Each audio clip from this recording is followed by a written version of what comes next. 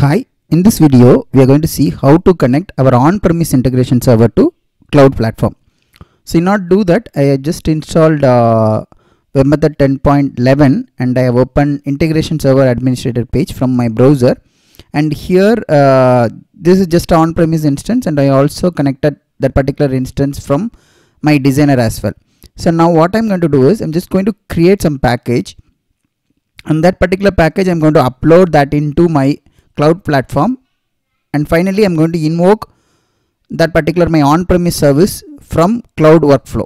So that is what you are going to do. So basically we are going to connect on-premise to cloud, and from the cloud workflow we are going to run our on-premise services. This is mainly required when you have a hybrid deployment approach or hybrid integration. For example, your customer has a web methods in on-premise and also the cloud platform, but from the cloud platform you wanted to invoke some service in the on-premise environment. Then this will be helpful.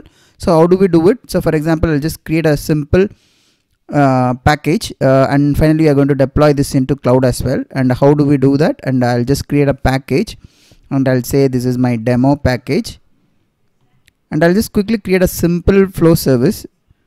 I'll say new and demo package, and I'm just creating in a main folder with the same name. And then I'll just under this I'll just create a folder services, and then I'll just create a flow service, new flow service. I'll just say this one as a add two numbers, and then I'm just going to call here I'm just going to create a two input. Basically I'll say that is num1 number 1, and then I'll add one more input which is number 2, and then finally there will be a result for adding two numbers, which I'll store it in a result field. So this is my input and output. Here I'm going to invoke add two number service, which is available in a built-in package under the pub, and then you have all the mathematic related operation available under the math folder, and I'm going to use a add int. So here I'll map my input number 1 to num1, number 2 to num2, and then this value I'm going to map it to my result field. So whatever is not required I'll just drop it, and finally what I'll do is I'll just add a debug log as well. Debug log is there. Here I'll just add that, which is available in the pub flow folder. Whatever the result, right, I'll try to add that result in my debug log. So I'll just print this output values percentage, then that variable name, and also I'll substitute this perform variable substitution, and then I'll give OK. And this num1 num2 also not required, which I'll drop it as well. Okay, so this is a result and message field is there. I'll leave as is, and I have deployed this service, and I'll just try to run and show this particular service is working in on-premise. So I'll just add 10 with 25, so the answer will be 35 and 35, and then there is a message which is coming as output value is 35, which will get printed in our server log as well, server. And we have so the new version, it's coming under the log section. I'm using a 1011, and this is the value, so which is printing at 9:31 p.m. okay, so 21:31 p.m. output value is 35, so the value is coming now. So now what I'll do is I'll just configure our on-premise instance to connect to cloud, and also I have connected a cloud from here. This is my cloud instance, so which I did a sign up in my SoftwareAG.cloud, and then I have added my webmethod IO integration cloud into that particular account.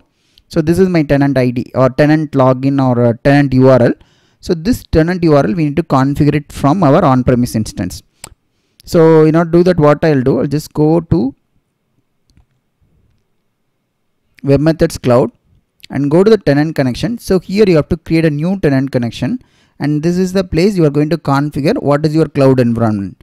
So I'll just give some alias name. I'll say this is my cloud tenant environment. Okay, so this is my alias name, and username which is the username which you have used to log in into your cloud platform. So this is my trial cloud account, which I'll fill it here, which I did a sign up today. and I'll fill the password for my trial account.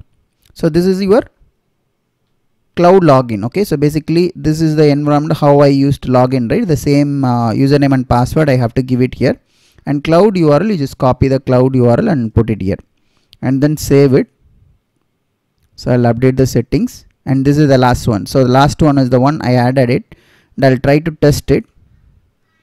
See here, there's a message coming success, which means your on-premise environment, it's able to talk to your cloud tenant environment. Okay, so this is the item we have added. Now next what we need to do, so we have to create an account here. So here you have to create your on-premise account. So I'll say this is my on-premise environment. So maybe if you have many IS, right, and you wanted to differentiate what is that IS, so then I'll just give some name. For example, here I'll say store IS environment, and then there's a description which I'll copy that as well. And this tenant alias, you have to specify your tenant environment, which is my one is my cloud tenant environment, which is the one we just created it. Other settings I will just leave that one as a default, and I'll save changes, and it's asking run as user as well, which I'll select it as an administrator, and then I'll save changes. So I saved it, and also I'll try to run it. So this is the one I have created just now. I'll try to run it. See here, it's a valid environment and it's able to connect, and also we have enabled it. So this is the one I have connected as an account. So now if I wanted to upload, right, so first time you have to click this one. See here, upload on-premise account on tenant for stage development. This will replace your account. So this is the first time I'm doing, so I'll just click upload and I'll give OK. So once that is done, so you'll be able to see this one, last uploaded time, which is 9:35:02. So now what we have done, so we have configured the tenant connection, this one where we have given our username and password and tenant URL, and then account I have given a on-premise account environment where I have assigned my tenant alias, and then I have tested and I have given this upload option as well. So now what I'll do, I'll just go to application. So this is the place I'm going to create application, and I'll just go to my environment. So this is the demo package I've created. So for example, for that we need to create we need to define a cloud application. See here, it will show the list of non-WM packages here. I'll give here as my app. Okay, so my app name is demo app. There I'm going to associate my service, which is add two numbers. Okay, so this is the package. I'm just going to define an application. So this app is I have created just now. So now I have to click this upload. So once you click this upload, right, and it's asking to select the account. So I'm just selecting the first account, which is the stage development, and this is the environment. I'll just upload it. Uploading application definition will replace. Okay, so this is the first time I'm doing, just clicking the upload. So once you see upload, right, so this will show the cloud symbol, and also it will show the last uploaded time as well. So now this demo app is created, and you will be able to see this demo app and this service inside your cloud environment. So that is what we did now. So I'll just go to my cloud environment. I'll try to create some sample workflow. My add two numbers workflow. Okay, I just cancel it. So I'll just create, or I'll just say my new project demo. Okay, and then I'll click create. Okay, the session is expired. So here there's a username which I configured in my tenant account, right? The same username and password only. I'm giving it here to login as well. And I'll create a workflow, my new project demo. I'll create. So in this demo, we are just seeing how to invoke on-premise service from your cloud environment. So I'll just create a workflow, create a new workflow. So in the project, we are creating a workflow. So here also I can call any kind of integration services and other connectors, all those stuff. But in this workflow, what we are doing is how to connect from cloud to our on-premise service. So here it's a start and end. Here I'm going to search. We have given some demo app, right? See here, demo app is coming here, which we have uploaded from our on-premise. So this is coming as a connector. So now I'll map this demo app to end. So now what we are going to do is, this demo app is running in our on-premise, right? So for that we are going to pass some input. See, this is the environment, and I'll just click next. See here, number 1, number 2 and all, it's a input or metadata of our services, right? So that I'll pass it here. I'll say 20 plus 10. I'll click next, and this is the input data, input metadata, and then I'll click done. So now we have created a workflow. I'll rename this workflow cloud to on-premise,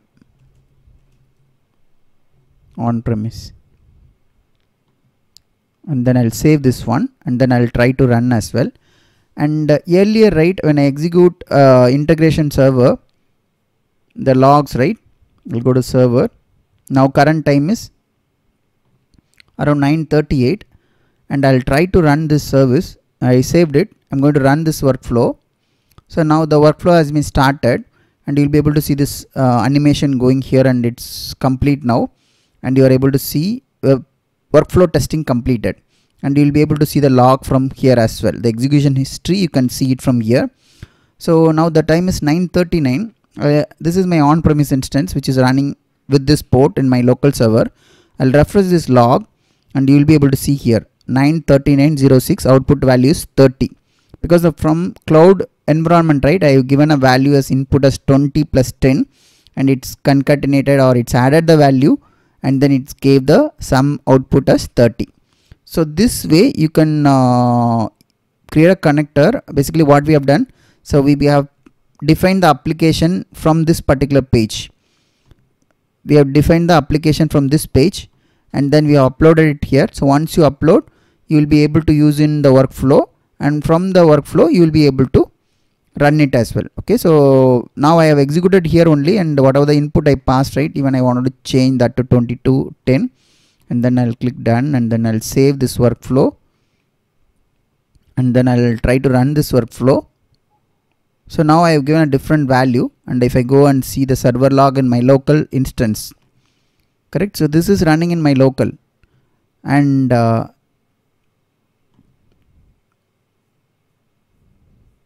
so earlier we saw is 9:39, right, and you'll be able to see now the logs for 9:40 as well. Okay, so I'll try to refresh it.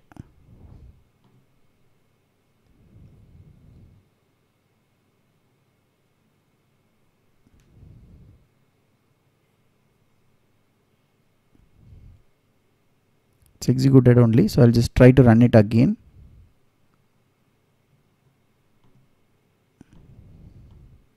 It's running now. I'll try to refresh it here. See here, output value is 32, which means it's able to execute your on-premise service, which is running in your local host, from the cloud environment. So this way you can configure your tenant details. This tenant details and account details, right, it's kind of a one-time setup, and whenever you wanted to call any service in your on-premise, then you can create an app and you can push it to your cloud environment, and after that from your workflow you will be able to invoke your services which is running in your on-premise environment. So this is very helpful when you have some cloud environment where you are doing all cloud to cloud integration, and some integration you wanted to connect your on-premise integration in order to talk to your on-premise application.